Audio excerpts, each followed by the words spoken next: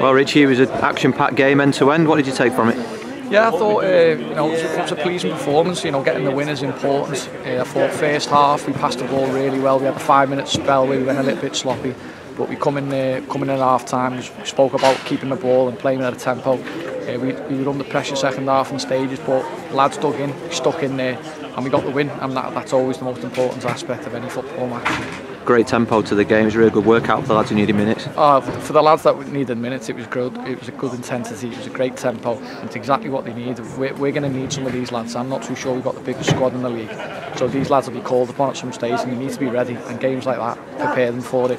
And important for someone like Matt Clayton to get his first tonight. It's always, a centre forward slash attacking midfielder. He then went on the wing. For him to get his goal, it'll just be confidence for him, and he's a boy with a lot of ability, and hopefully now he can kick on and score more goals in his Blackpool career. Yeah, you're making the most of the squad. You'd look around the pitch, there's strikers everywhere, aren't they, playing in different positions? Yeah, and we need that. We have got a lot of strikers, but the versatile. You look at Philliskirk, he started in behind the front man, then he went central, then he went out wide.